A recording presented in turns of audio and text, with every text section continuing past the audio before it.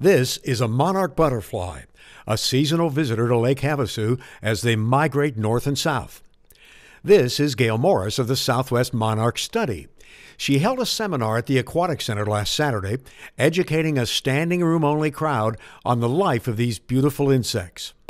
You're very lucky here to have overwintering monarchs, and the city of Lake Havasu has taken it upon themselves to add more milkweed to the area. So more monarchs will be able to breed here when they're here during the breeding season.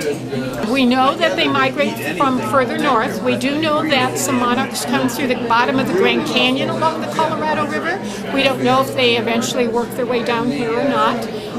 And we're hoping that maybe by tagging some of these monarchs, especially in the spring, they'll be sighted further north and we'll be able to learn where are they going when they pass through.